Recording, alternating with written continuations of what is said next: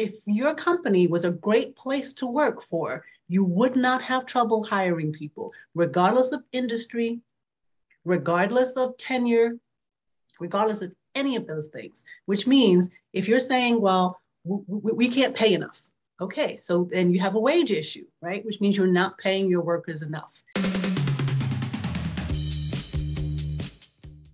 Hey, everybody. Welcome back to the How Did It Happen podcast. I'm so happy to have you here, as I am every episode. Thank you for listening. Thank you for subscribing. Thank you for sharing. I am fulfilling my promise to you today with another amazing guest. Stacey Gordon joins me on the podcast. Stacey, welcome. Thank you. Thank you. So excited to be here. Yeah. Thank you. So let me tell you a little bit about Stacey and why you're going to be excited that she's here today. So Stacey Gordon is the founder, CEO, and chief diversity strategist at Rework Work. It's a great name for a company, by the way. Leading at the intersection of diversity, inclusion, and workplace culture, Stacey focuses on reworking the way companies work, including how they recruit, hire, and engage employees to effectively create inclusion and belonging for all. Stacey is the creator of the second highest viewed course at LinkedIn Learning, where she's reached more than 1 million unique learners. Her unconscious bias course has been featured by LinkedIn, Microsoft, and Alaska Airlines, and probably a bunch of others, because I looked at the website and there's a ton of high-level names down there. So it's also been translated into at least 4 languages, which is kind of cool. That had to be kind of fun to see that. Yeah, it is. So Stacey teaches in the business school at Pepperdine University, where she also earned her MBA. She's been recognized by Pepperdine as a top 40 over 40 leader, by the Los Angeles Business Journal for her work in diversity, and by Forbes as a top 3 business leader who spoke out about diversity and inclusion. Stacey is also the author of Unbiased, subtitle Addressing Unconscious Bias at Work. The book has been #1 on several Amazon new release lists, and you can find her book on Amazon or wherever you buy your books. You can learn more about Stacey at her website, reworkwork.com, LinkedIn at Stacey Gordon, and maybe she'll share somewhere else to get in touch with her later. But anyway, Stacey, I start every show, same question, and that is, how did it happen for you? There's so many ways I can answer that question. That's why I love the question, because you can take it anywhere you want. I think I'd have to say it happened for me when I was recruiting, because I used to, I really enjoy the idea of recruiting, right? The idea that you can be a person that helps somebody find a job that they love and enjoy working. And I was helping I wanted to say client. That's not the right word, but really it's candidate, because my client, I was a third-party recruiter. So my client is technically the company, right? Sure. But I was helping a candidate with a position, and it was just hoop after hoop after hoop that I had to jump through for this gentleman. And I realized, after like third or the fourth hoop, that it was because he was Black, that I was having to do all this extra work. And I thought to myself, wow, if I was a different recruiter, if I cared more about my my fee, I would have dumped him a long time ago and gotten somebody else who they'd be much quicker to hire, and I would have gotten paid faster. And this gentleman would be out of a job. And that's really what made me realize that, wow, I was doing the wrong thing, because I was helping companies to find these diverse candidates, but I was also helping to put diverse candidates into workplaces that sucked. Okay, that cuts right to it.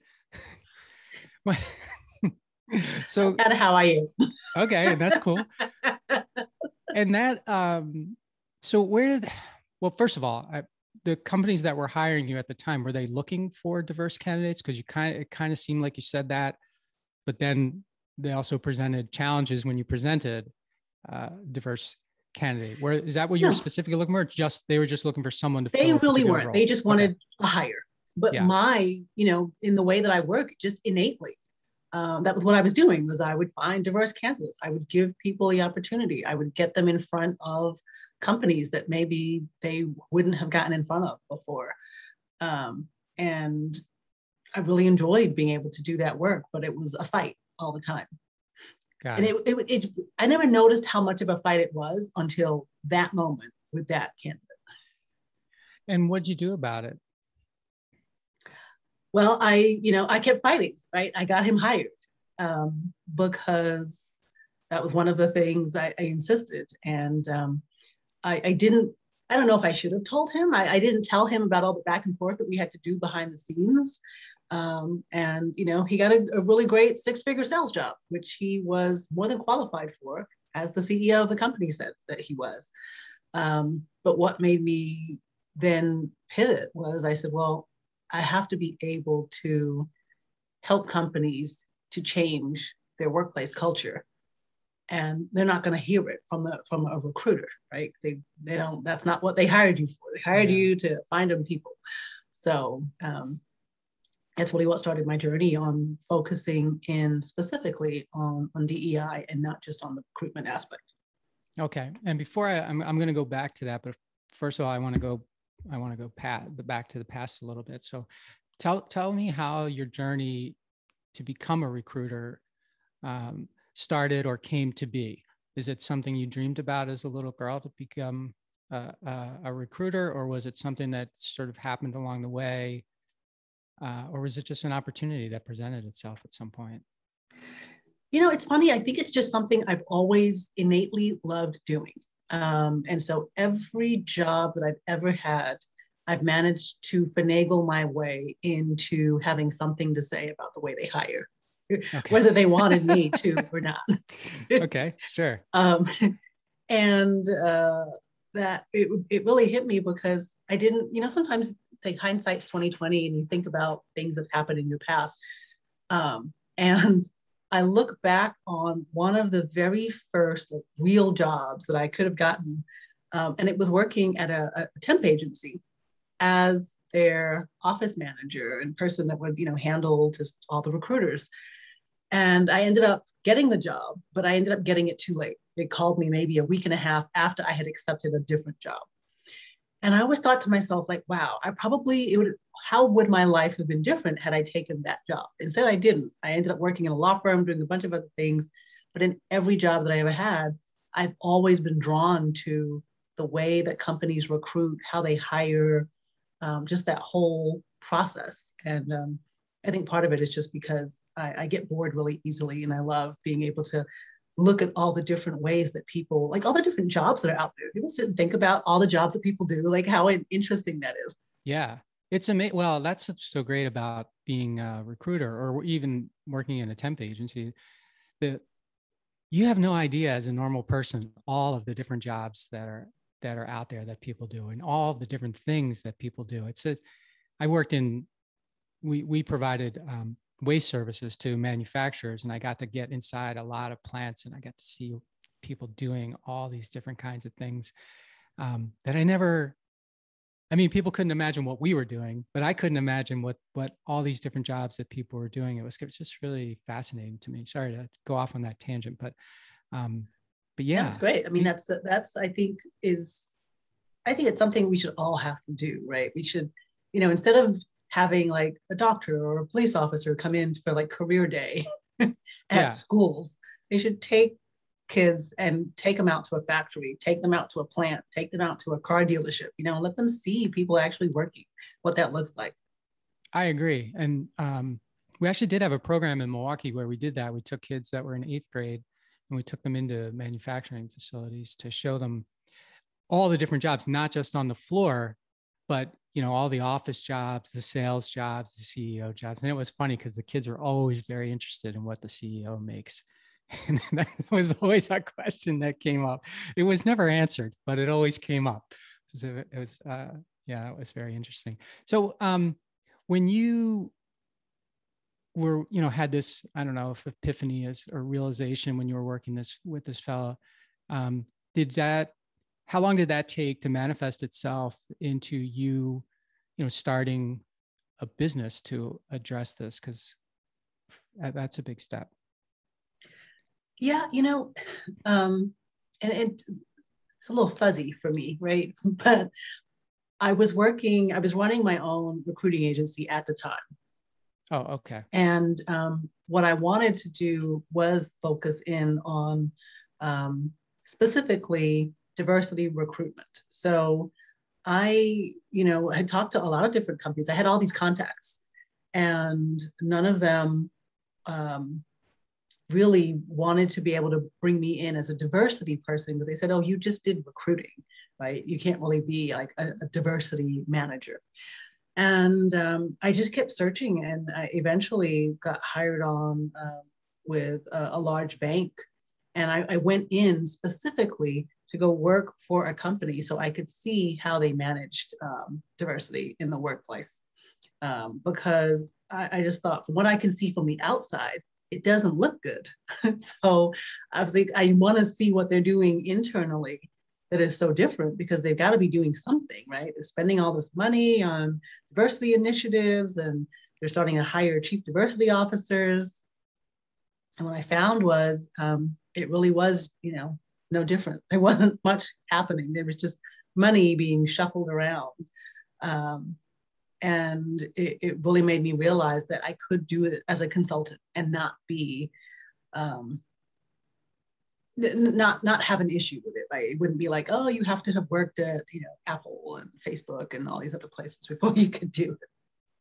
Yeah, I see. So you just changed the label, and because you already had the skill set and you already knew how you wanted to change things or how you wanted to help people change things, but because you were a recruiter or whatever, they just like, no, they would basically define you as that, right, as opposed to, so you change the label and all of a sudden people are like, what'd you say, Stacey? What do we have to do? It really is. It's so interesting. I mean, and it's human nature. And that's what we're literally fighting against, right? In trying to change in companies, is stop taking people and putting them into these boxes and expecting them to stay there. Because first of all, the box you put them in isn't even the right label to begin with. So, we spend so much of our time fighting against first impressions, fighting against the stereotypes that people label us with. And a lot of the time, we don't even realize that we're having to do that. We can't figure out, like, why is it so hard for me to get promoted in this job? Well, because Bob, when he first saw you, thought that you belonged in maintenance instead of in marketing. And so now you have to spend all this time trying to maneuver your way through corporate BS to get where you should have been in the first place. Right. Okay. And so when you were in the bank, and you saw that, you said money being passed around, but it wasn't actually working. What did you conclude from that? What were the reasons that, if someone's going to a company's going to make an investment, for example, and make the hires that you said they did bring you in, what's prevented, why doesn't it happen, I guess? Because I don't think that there was, I think the focus has shifted. So in fairness, right, to this company and to companies at that time, in the last 10 years, the understanding of diversity and inclusion, because that's what it was back then, right? It was just diversity or diversity and inclusion. Now we're talking diversity, equity, inclusion, belonging, justice, right? Yeah. So I think the idea back then was really that if we can help these associations and these groups that are focused on Black people and women and LGBTQ professionals and the disabled, right? Individuals with disabilities. If we can just help them, then they'll help themselves. But it's still, we've realized that that's not the case, because it's like me working as a recruiter, trying to help these individuals get hired. I can help them get hired, but then what, right? The company structure is still the same. The company structure hasn't changed. So what companies were doing was a lot of external, right? Here's a check, go fix it external. And it's like, no, physician, heal thyself. You need to look inside, because the problem is actually you, not them. Okay, I get it. So we'll write a check and you fix this problem for us and come back, tell me when it's all good, that kind of thing, instead of, Exactly. yeah, okay. You mentioned the law, working for the law firm, and I wanted to ask you, and I forgot that I saw that you spent some time at Fordham Law School, and I wanted to, you're not a lawyer, I don't think, but I'm not. were you intending to be? I'm always fascinated by people who have their MBA and are also lawyers and, you know, that kind of thing. So I thought Yes. I can't just leave that go. Well, you know, I was going to say it's an interesting story, but maybe some people won't find it that interesting. But it's one of those things. And I think this is why I'm so interested in careers and career trajectories and what people do and how they get there and the advice that you get or don't get. Because when I was a kid, I said I wanted to be a judge. That was what I said I wanted to be. Not realizing that in order to be a judge, in most cases, you have to kind of go to law school first to become a lawyer and do all of these things, right? I didn't understand that process until I really had gotten into maybe college. And it was like, wait, what? I've got to do what first? So it totally changed what I wanted to do because I had no intention of becoming a lawyer, did not want to be a lawyer. Okay. The only reason I wanted to be a judge was because I wanted to change injustice, right? I hated the way sentences were being handed down. I hated the way that, again, people were being unfairly, charged with crimes, unfairly searched, unfairly imprisoned, right? All of these things. And I thought, well, if I'm a judge, I can fix that. Well, as I got older, I realized, well, no, you can't because you have to follow these rules. And the judge, most of the time, doesn't actually have any leeway over the rules, especially if you've got these three strikes types, Sure. Yeah. And so when I realized that, I was like, ugh, I don't want to be a judge. But then I was like, well, I've spent all this time thinking to myself, well, I have to go to law school. So now what do I do? So I went to law school because I didn't know what else to do. But in all the work and all the things I've talked about with people, I kept talking about how much I wanted to run a business. I've always wanted to run my own business. And it's just interesting that nobody ever said, well, Stacey, maybe you might want to go to business school instead of law school. Like nowhere did anyone say this. And this is also part of this idea that we get into these silos and we get very myopic, right, about what we can and can't do. Because my world, I worked as a paralegal for many, many years. So my world was filled with lawyers, right? That's all they know. So when I said, this is what I'm looking to do, they were like, yeah, go to law school. That's great. Go to law school. Had I been surrounded by different people, they probably would have said, don't go to law school. That's stupid. Go to business school, right? Or don't spend money on a graduate degree at all, right? I would have gotten different advice. Yeah, okay. But that's, I think, why it's so important that we look at who are we surrounding ourselves with? Because the information and the perspectives and the vision that we have is molded by the community that you happen to be in. And if you're stuck in one type of community, that's all you're going to see and that's all you know. Yeah. And you have no idea that there's these other things happening on the other side. That makes total sense. Did you grow up in the Northeast? I noticed that you went to Fordham. I don't know if that was, you're in LA now, I think. Yes. So I, trajectory, I ended up in LA. I've actually now lived in LA longer than I've lived anywhere else on the planet. And that bothers me because why? Well, for the longest while, I don't know if I do today, but I would say even as recently as a few years ago, I still considered myself a New Yorker. And so I don't vibe with the Los Angeles way of doing things. As you said, I'm very much upfront. I tell it like it is. You don't get that a lot out here in Los Angeles. That's very much a New York way of doing things. And I miss it. I miss transparency. I miss authenticity. I miss just tell me the thing and let's be done with it instead of all this back and forth nonsense, So I actually went to junior high and high school in New York and then moved out here right around the time that I dropped out of law school. So, but I was actually born in London. So Oh, you I are? spent Okay. first 12 years of my life or so in London, another 10 or so in New York, and then the rest out here. And that's great. Wow, that's cool. Did you move here because your parents had a job transfer, or what brought you to the States? No, my parents just I don't know the entire thing, but I always remember my parents talking about Maggie Thatcher and the dole. Okay. So, and my mom had a lot of family, like all her family is here in the States. So, Okay. And also, I haven't spent much time in LA, but it's interesting what you say about the difference in um, approach, I guess, is what you were saying, the way people approach things. So I think if I was reading you right, you were basically saying that maybe in New York, you know where you stand with someone quicker and more accurately, perhaps, than maybe the way that a lot of people in LA maybe choose to. for sure, and Yeah. it is a Okay. different approach. I think people out here have and I'm being totally stereotypical, I know, but from what I've observed, Why not?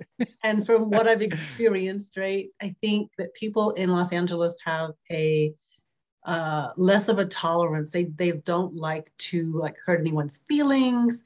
They'd much rather put you off and say, yeah, sure, I'll get to it. I'll look at it. I'll talk to you. I'll whatever, right? Rather than just say, no, I'm not interested. That's not for me. It's not my cup of tea. I don't want it, right? They just, and it's just a different approach. And so I think for me, I've had to temper my own brashness, so to speak, because I will tell you like it is in a heartbeat. And I've realized that is a quick way to make people cry in Los Angeles. So, Wow. Yeah, you don't need to be passing out tissues all day long, right? It's like, okay, so you started, you kind of relabeled yourself, started as a consultant. When did Rework Work actually get off the ground itself? Did it start as you and your consultancy, or was it a transition or a transformation from that to what you have now? yeah, it really was a transformation. As I said, I started off as the Gordon Group, and it was just me. And in 2016, changed the name to Rework Work. And it really was just out of that frustration of wanting to see change and realizing that we needed to rework everything about work. And that's how I came up with the name. And I was so shocked at the time. I was like, no one's using this. This is cool. Yeah, that URL was available. That was really good. Yeah. And so I don't know. How did you, I guess first off, how did you target your first clients, and what was the message that got you in the door? Because you mentioned your experience with the bank, and I'm wondering, okay, did you have experiences like that when you came in as Rework Work, where people would be like, oh yeah, we gotta do that. It's one of our, whatever. And then you come in and it would be or hard, or was it just tough to get indoors? It's usually tough to get indoors. I think what got me Okay. in the door was I do a lot of speaking. And so I would be at a lot of conferences. In the conference, I would speak at it. And what I find is that, again, because I'm pretty transparent, I tell it like it is. Some people do like that, which is why I realized that I've almost sort of cultivated my own client list based upon who can deal with me and who can't, right? The people who don't want to hear it, who aren't ready to hear the truth, they're not seeking me out anytime soon because this is just, how it is. And in fact, I was at the SHRM Talent conference in August of this year. And a woman came up to me afterwards and said, Stacey, I have got to tell you, I loved your session. She's like, I've gone to so many conferences. And this is the first time that somebody on stage just said, tell the damn truth. And I think, yes, I don't understand why you haven't gotten that message before. But if you haven't, glad you got it today, because it's what we need to do.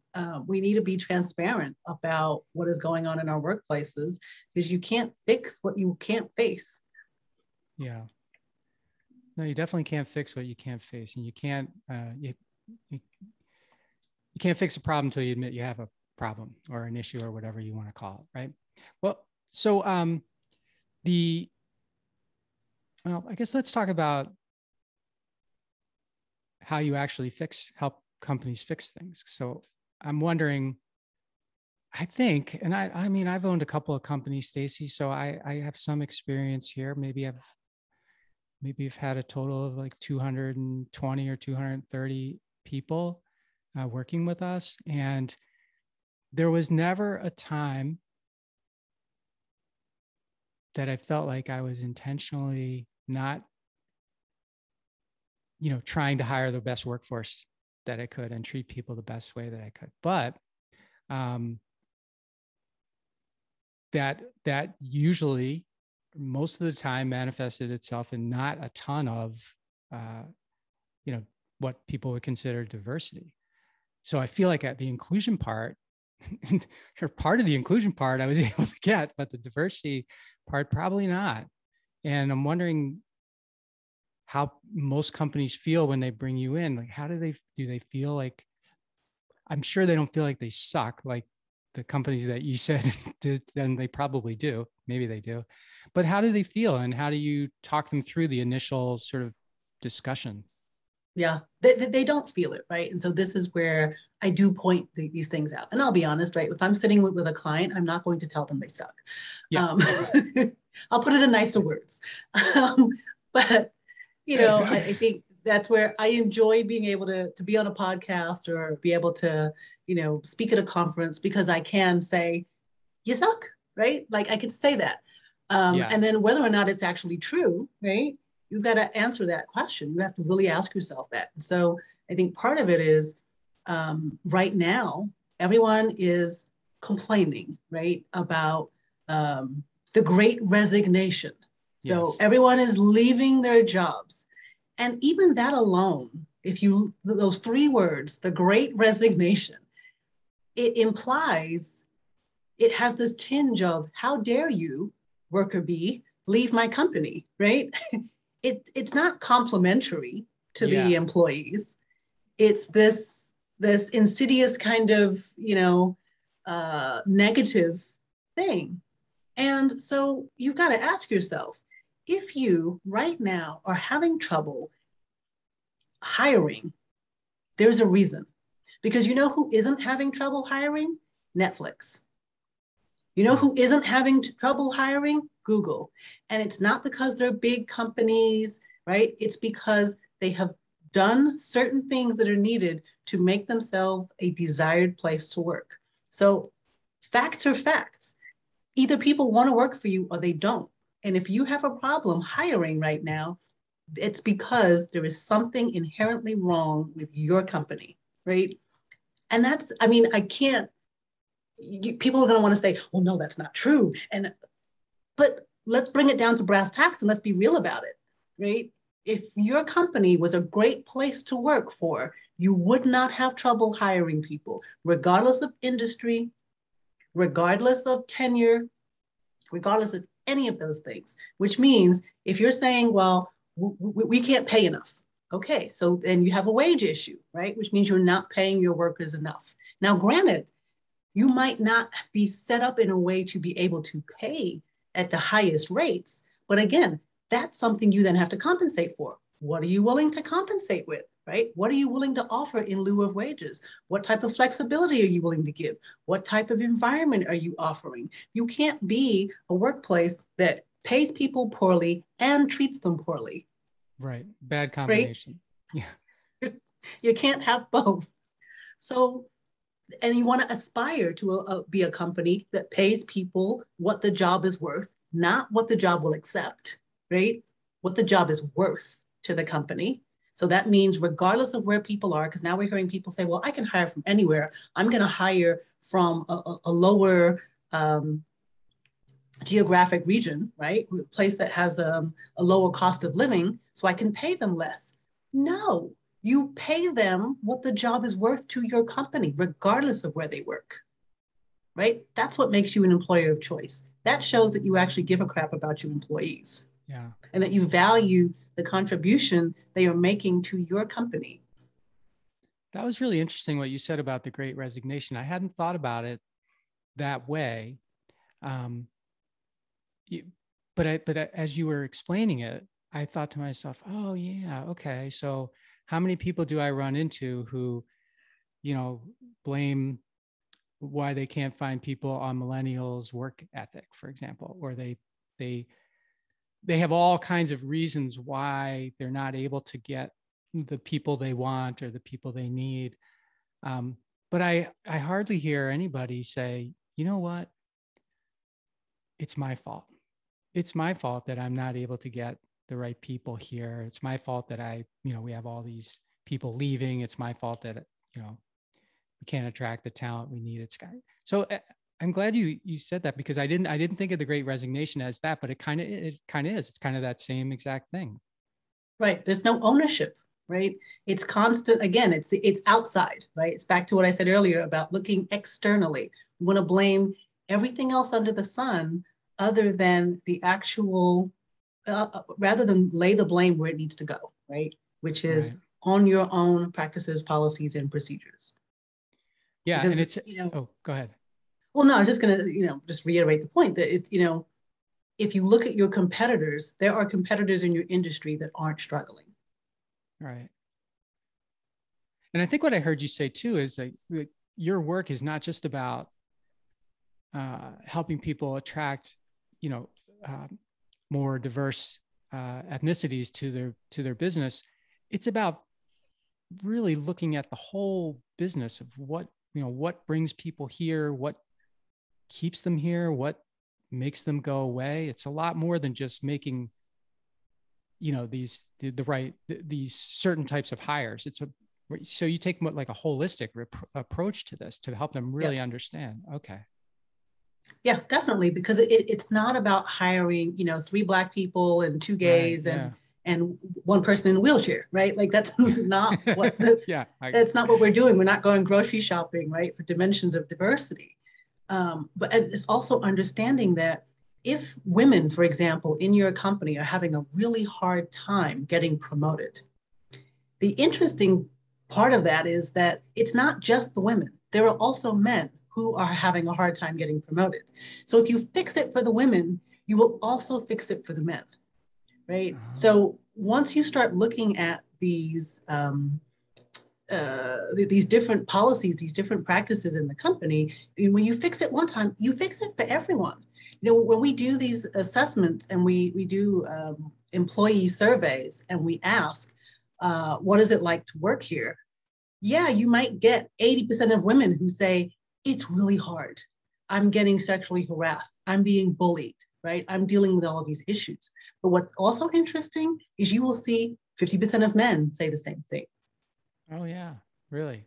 Okay. So fix it, period, right? It's not about fixing it for women or fixing it for men. It's just fix it. For the love of God, fix it.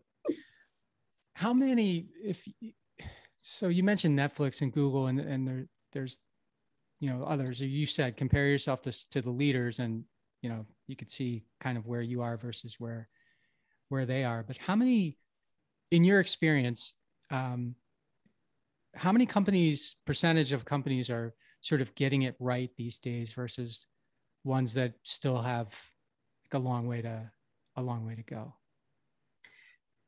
Yeah, it's a hard question to answer. And I would, it's also sad to say not that many. Because, so I struggle with this because I don't want to say that this work is hard. And, I talk to my team and they're like, yeah, but Stacey, the work is hard, right? This is what makes it difficult. And I'm like, no, it's not so much that the work is hard. It's that we are so stuck in our ways of doing things a certain way that what is hard is actually just changing or even being open to change. The work itself, the things we need to do are not difficult, because when I say that the work is ongoing, right? What people hear is, ugh, the work is ongoing. It never ends. It's so laborious. It's so difficult, but it's work. So what job have you ever been in where you have a sales goal and we say, we want to sell 1,000 widgets, and you sell 1,000 widgets and you ring the bell and go, great job. We sold 1,000 widgets. Let's all close up shop and go home. Right. Right. Or we reached that goal. So next year I'm only going to ask you for 900. Right. Like it's always ongoing. Everything we do in work is ongoing. So I don't know why when we come to diversity, equity, and inclusion, we somehow make it seem like it's this arduous extra thing that is so hard. No, it's just the same with everything else that we do in the workplace. So it's really about a perspective shift. Yeah. Okay. And this organization that you're certified through, I know you said it, SHRM. Is that right? SHRM. It's SHRM. It's the Society for Human Resource Management. Yeah, SHRM. I was thinking to myself, there's got to be a better acronym, because even the words don't. Anyway, I don't know where the H comes from, but can you tell me more about that? Because I'm not familiar with it, but it sounds like a big deal. Yeah, so the Society for Human Resource Management is, I was going to say probably, but I believe it is the largest human resource association in the world. And so they have, anyone who's in HR knows SHRM.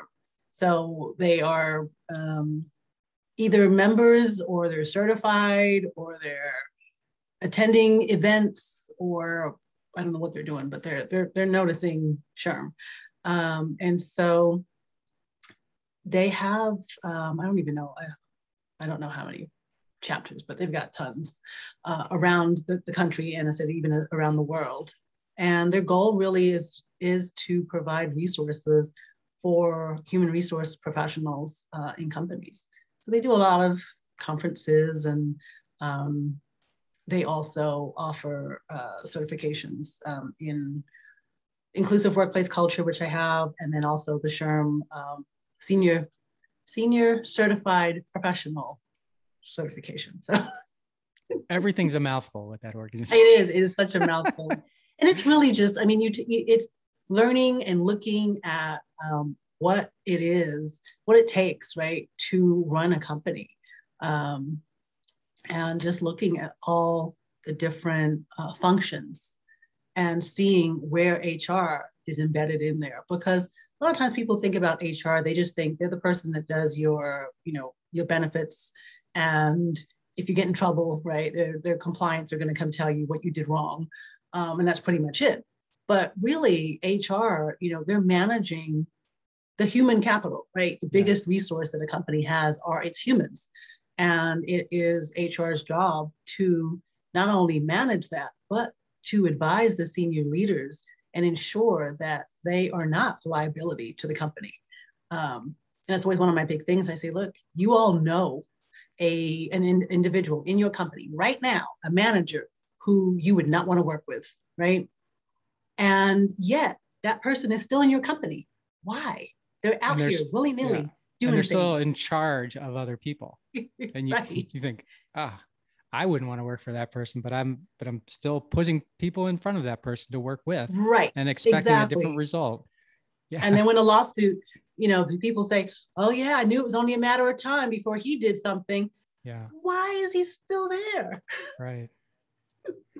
So when you take an engagement, will you take engagements where you're only working with HR, Stacey, or do you require, the whole from the CEO, president to be involved when you come in?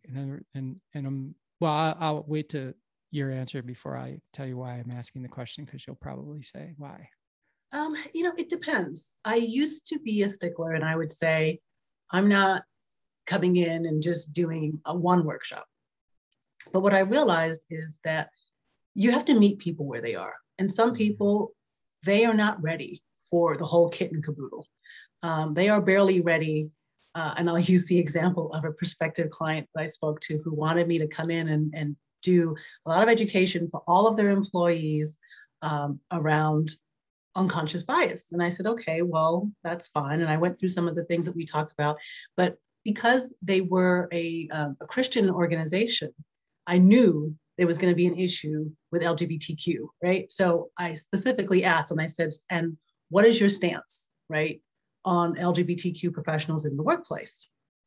And it was kind of kind of funny because you could tell she had not thought about it. And she literally stopped and said, oh, well, can't you just skip that? And I was like, Okay. no, No, I cannot. Yeah. Okay. And so, We may need the tissues here, but right. So, I realized in that moment that these individuals, they're going to need a lot more education. Yes, we might do an unconscious bias session for them. And then we're going to need to do a second and a third and a fourth, right? And we do these ongoing and we keep introducing concepts. But that's an organization where we would need to have a conversation with their leaders. We would need to know, what are your values? What do you stand for? What are you willing to accept and not accept?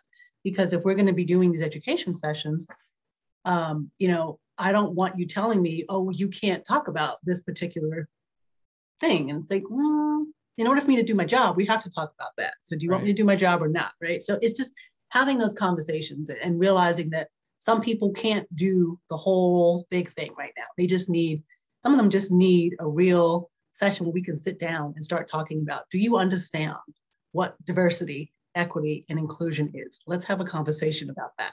And that alone is enough for some people. Like, that's going to last them a few months. Like, that's going to blow their minds and they have to go away and think about it.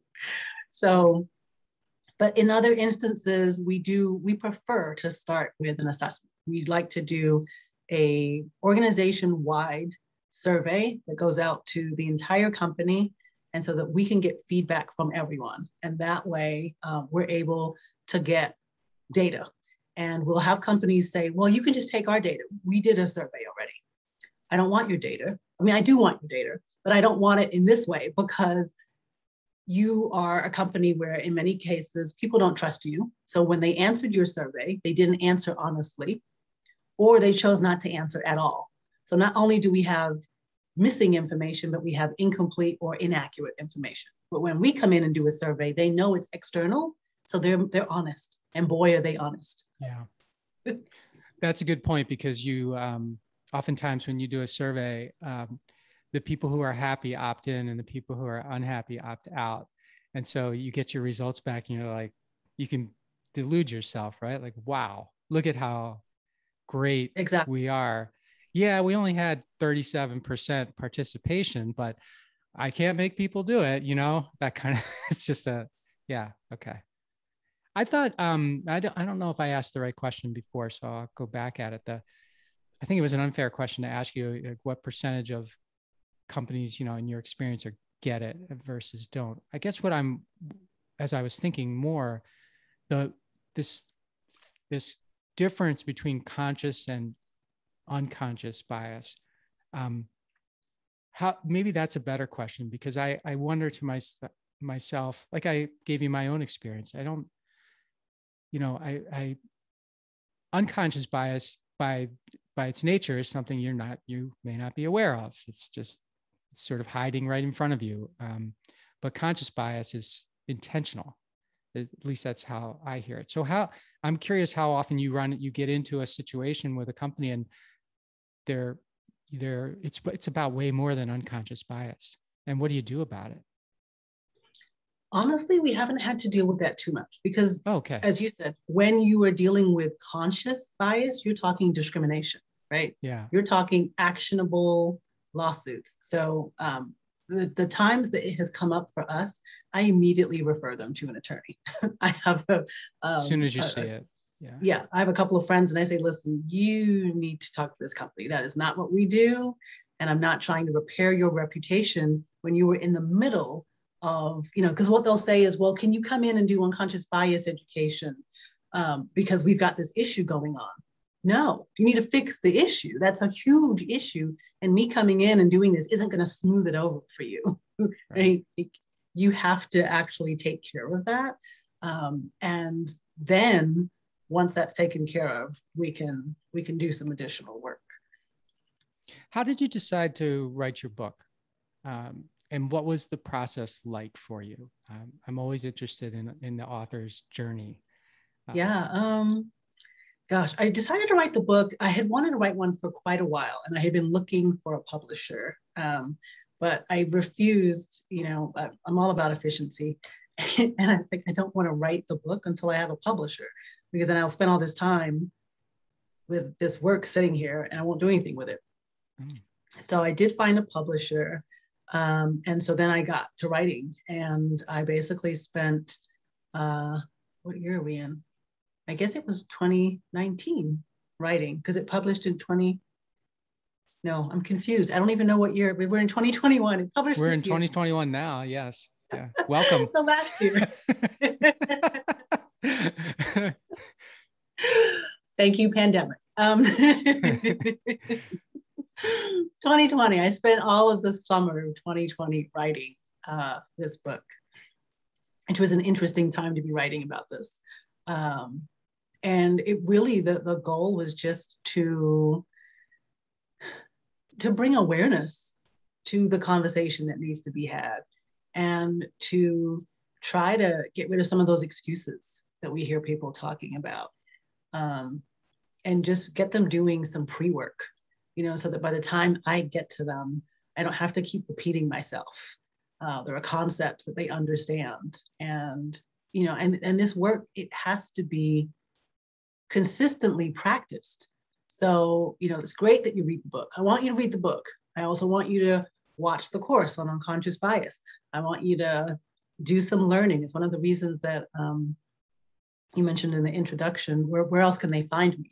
I actually just created the Rework Work community. So if you go to reworkwork.com, we are putting resources in there, because this is an ongoing thing, right? There's no point listening to this podcast and then going, oh, that was interesting, and going back to work. What do you do next, right? Are you going to make a commitment to actually have a conversation with others in your workplace and start to see what kind of a difference that you can make? Are you going to go do some more reading? Are you going to learn? Are you going to start practicing inclusive behavior? And so a lot of these things, we're trying to put a lot of free resources into the space. Obviously, there will be some paid resources, but just if we can get people thinking, talking, and realizing that how you show up, it goes back to your question about whether or not you don't think that you intentionally excluded people, right? Right. But the thing I tell people all the time is, we intentionally exclude people all the time. The thing is, we don't realize it, right? Because what we're doing is we are intentionally including a certain subset of people. And every time you decide to include one person over somebody else, you have the opposite of that, right? Is that you have decided to exclude that person. But we don't think about it like that. We only think about it like, well, of course I took John and David with me to lunch because they're my friends. We've been friends for, years. Why wouldn't I take them to lunch? Yeah, but you left Harry behind. Why did you decide to leave Harry? We didn't decide. Yeah, you did, right? You made an intentional choice to only take these two people with you.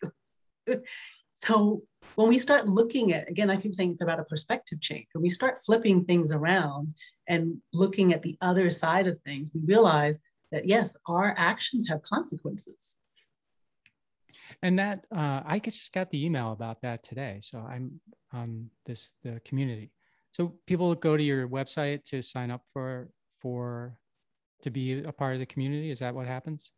Yes. I don't know if we have the link up on the community just yet. I think we put it out to all the people who have been subscribers to our newsletter and have been, so you get first access to it, but it will be up shortly, probably in the next couple of days. Okay.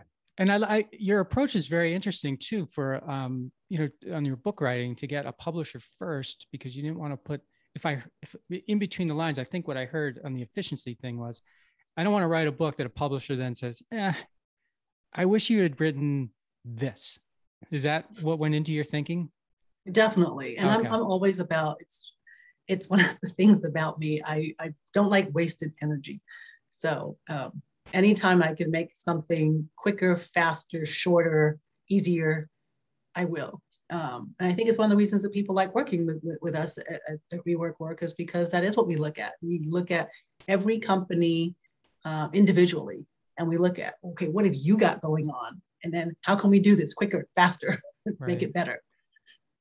And how do you, on a personal level, how do you maintain and grow and replenish your energy?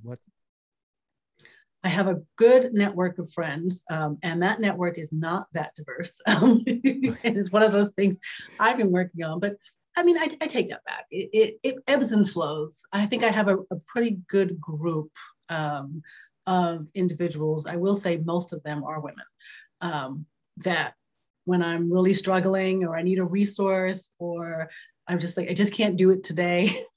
They remind me that, yes, you can. Yes, you will. Go get it done. Okay, fair enough. And I want to learn a little bit more about the LinkedIn learning that you do, because I'm pretty active on LinkedIn, but I don't think I've ever done a LinkedIn learning. And I'll bet there's a lot of people who never have, but you've reached over 1 million people doing your LinkedIn learning. How did that get started? What is it? And how can people do that with you as well? Yes. So I believe the main website is just linkedin.com/learning. And if you have a pro subscription to LinkedIn, you actually have access to it. And they have a ton. I don't know if any of you ever used to use lynda.com. And so LinkedIn bought lynda.com and then expanded on the library. So, and then of course, because Microsoft now owns LinkedIn, they've now thrown in, there's so many resources in there. So what I like about the learning platform is there's so many things for you to learn in there. You know, it's like a Coursera or a Udemy. Okay. There are a ton of, you know, and especially for if you're looking to excel in your job, you're looking to grow and enhance your skills, there are so many things that can help with that. So the course, I actually have 4 courses on the platform. One is the course on unconscious bias. And then I have one on how to write a resume. And so those are actually my 2 most top performing courses. And the unconscious bias course is actually the #1 most viewed course for all of 2021. Wow, congratulations. Yeah, they just announced that a couple of days ago. So that's really exciting to see that the entire year, it's the #1 course, the most viewed, which just goes to show that there's a lot of focus on diversity, equity, inclusion right now. So, and they've offered it for free. That's the other thing they're doing is for the next few weeks, the unconscious bias course is available for free. And it is in different languages. I think it's in, I want to say Portuguese, Spanish, Mandarin, and Japanese. LinkedIn. So you go to linkedin.com/learning and then you just type in your name, Stacey. Yep, you can type in my name. You can type in unconscious bias. There are just a ton of resources. I think it's a really great opportunity. And I tell people all the time, like, if you have a library card, for many people, it's free because a lot of libraries actually have access to the learning. Oh, okay. Good tip. Yeah. Huh. You just have to like log in and use your library card. Okay. Yeah. And this course on how to write a resume, that kind of, I kind of wasn't expecting that. So how much different is it to write a resume now than before? What are people missing about writing a resume, or how different do resumes need to be to get noticed? Yeah, the resume course, you know, there's a ton of information in there. And it goes from not just how to write the resume, but also there's aspects of how to get your resume noticed. And so I think that's probably why it's also been pretty popular, is that you don't have to watch the whole thing, right? You can just watch the segment. People send me emails and say, I don't know how to write an objective. Okay, go look at the section on how to write an objective. It will walk you through what to do. And I think that especially now, with so many people leaving their jobs, and with there's a lot of people who haven't had to look for a job in a long time. People had gotten furloughed during the pandemic and then eventually let go. It's also the reason that so many people have started businesses because they've just said, you know what, I don't want to go back to work. I'm going to do my own thing. So this might be out of left field, but on the same resume thing, a couple of weeks ago, there was a story in the Wall Street Journal about some of the challenges people are facing with resumes, both the applicants and the companies, because so many of the resumes now go through these computer bots, or they go through software systems that sort of weed out. Right. And if your resume doesn't hit the exact right points, you get weeded out and you don't even get a look. Like the machine takes you out. It's kind of Orwellian, even a little bit. What's been your experience with that, and does that impact the DEI work, or does it impact DEI, progress? I mean, I think it does to an extent, right? It's one of the reasons when LinkedIn first rolled out, if you remember that back in like 2004, 2005, people of color didn't like to put their photo up. Like that was a new thing, like having this online system where now you have photos. And it was like, what? All these years we've been told you don't put a photo on a resume. Why would I now go to LinkedIn and put my photo up so people can see me, right? Yeah. Now, of course, it's weird if you don't have a photo on there. You're the creeper if you don't have a photo. You're right. And so LinkedIn actually changed that that practice. And I think that the reason that there was a hesitancy for people of color to put their photo up was because they said, well, it's going to be so easy now for me to be discriminated against. And so I always put my photo up because I said, look, I'm Black. I'd rather up front and reject me out of hand than waste my time. There goes my efficiency again. Yeah, sure. I don't want you to waste my time and I show up and then you realize I'm Black and you don't hire me. I'd rather you just cut me up front. So I think that there isn't the issue with resumes now, because the advice I give people, and this is advice I gave 10 years ago, I still give today. And I think it's even more true today because of these systems, is if you're going to apply to a job, you then need to follow it up. And I get it. You can't do this for every single job because you just don't have enough time. But you need to pick your top 5, your top 10 places that you absolutely want to work, and then do everything in your power to find the hiring manager, find the HR person, find a recruiter, find a friend, right? Yeah. And get your resume to that person. Yes, you have to apply online because they require it, but nothing stops you from also, right, in addition to sending a resume to the hiring manager, sending a resume to the recruiter, emailing your resume, mailing it in if you have to, right? Like these are some of the overlooked things that people have forgotten about, they don't do anymore. And I'll tell you 2 quick stories and then I will move on, right? So one job that I got, and I get it, this was back in the day, but I mailed my resume to the job, right? To the person who would have to hire me, or at least would have to interview me.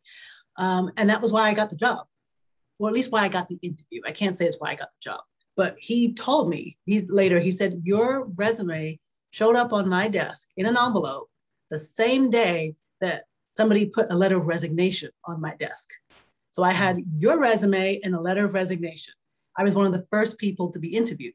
Now, it didn't guarantee me the job, but at least it guaranteed me an interview, right? Had I only applied online, I probably wouldn't have gotten the interview. So sometimes we've got to be creative about how we're going to get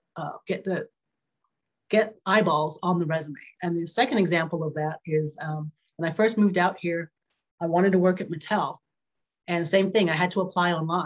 So I applied online, didn't hear anything. I called a couple of recruiters, didn't hear anything. And because the industries, law and what's the other one? Financial services. Those are companies that to this day still have fax machines. I know there are people listening to me going, what, fax machine? Yeah, I know. They still have them though. They still use them. And so I dug and I found the fax number to the head of the department of the law firm, not law firm, the law department in Mattel. and I faxed my resume. And the head of the department got my resume off the fax machine, called down to HR and said, why haven't you interviewed this person?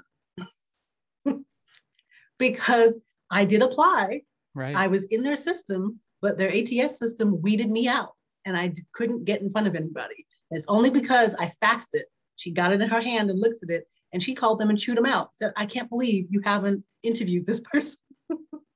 That is so, thank you for sharing those stories. It's because it's such wonderful advice. One, just because there's a system that you have to go through, electronic system or whatever, doesn't mean that's the only system that there is. So don't say, oh, they didn't get back to me, right? If you haven't tried these other avenues. Right. And two, this is very novel. This is very novel. It's very 2021. Are you ready? People don't get mail at work anymore. And when they get something addressed to them that gets put on their desk, they're like, what? I got to open that up, right? I got to open that up and see what that is. Yep. FedEx it if you have to. I mean, and like I said, are you going to do that for every job? Absolutely not. But if you have your top 5 one you want, jobs, place you absolutely want to work for, go for it. So Stacey, last question here. What are you shooting for? So you've reached 1 million people with LinkedIn Learning.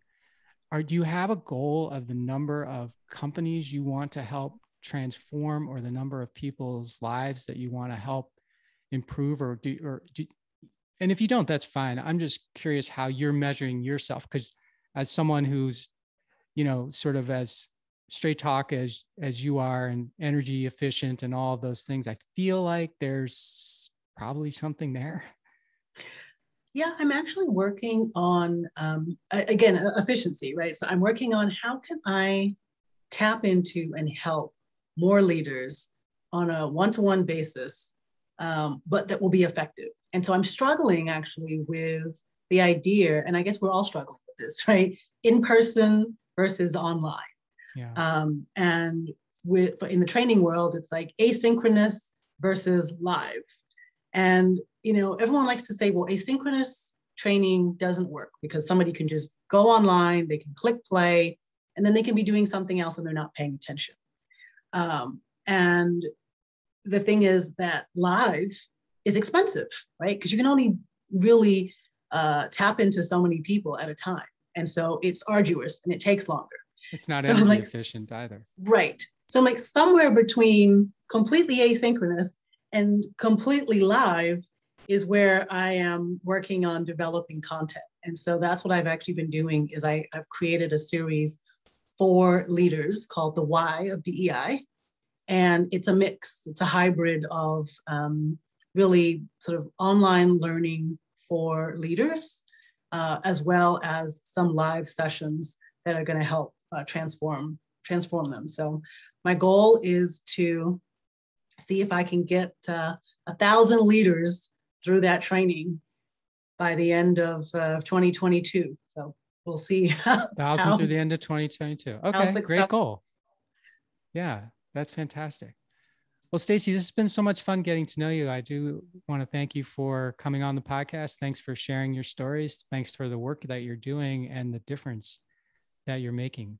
I mentioned at the beginning some ways to get in touch with you. Is there another way that you prefer people to connect with you or find out more about what you and your company do, or what do you want people to do? Easiest way is to go to reworkwork.com or to follow me on my LinkedIn. Okay, perfect. That's how I connected with you, was on LinkedIn. So good advice. Well, thank you so much for being on the show. And yeah, it's been a pleasure. Thank you. Thanks for listening to this episode of the How Did Happen podcast, where we believe that success doesn't happen unless you make it happen. You can subscribe to the podcast on Apple Podcasts, Google Podcasts, Stitcher, or wherever you like to listen. And while you're there, please rate it and leave a comment as well. I'd love to hear your thoughts about the show, ideas for future guests, or whatever you'd like to share. And of course, you can always find me at MikeMalatesta.com. See you next time. Thanks again for listening to the How Did Happen podcast.